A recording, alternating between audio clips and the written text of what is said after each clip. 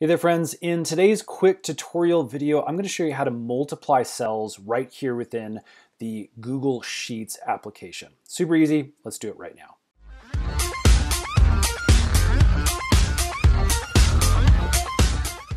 Okay, as you can see, we've got a super simple Google Sheet set up here. We've got some names, some numbers that we've added. We've actually done a sum column formula down here. But let's say you're just curious and want to multiply a couple of these cells together for some reason. Well, let me show you the formula for that. Basically, we're going to come over here and we're going to select the cell that we want the formula to show up in. And then we're going to start by hitting the equal key. So as you can see, that little equal symbol shows up. This allows Google Sheets to see that you are wanting to start a formula.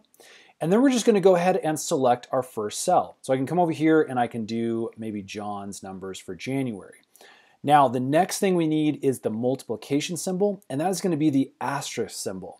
Now, I'm going to hit Shift and 8 on a Mac keyboard. It should be very, very similar on the PC or other keyboards, but that is the asterisk symbol that you're looking for, that little star. And then we're going to select the additional cell that we want to multiply. So maybe I'll come over here and we'll do Bill's numbers for February. Once we have that number in, you can see we get a preview for what that is going to equal. You can actually hit the return or enter key right now and the formula will be complete. But let's say you actually want to add some additional numbers to multiply. Well, all you need to do is, again, add another one of those little star symbols. And then you can go ahead and choose the additional cell you want to multiply. Maybe I'll come down here. And as you can see, the number starts getting really, really big the more you multiply. Again, once you're done, hit that enter or the return key, and the formula will be complete.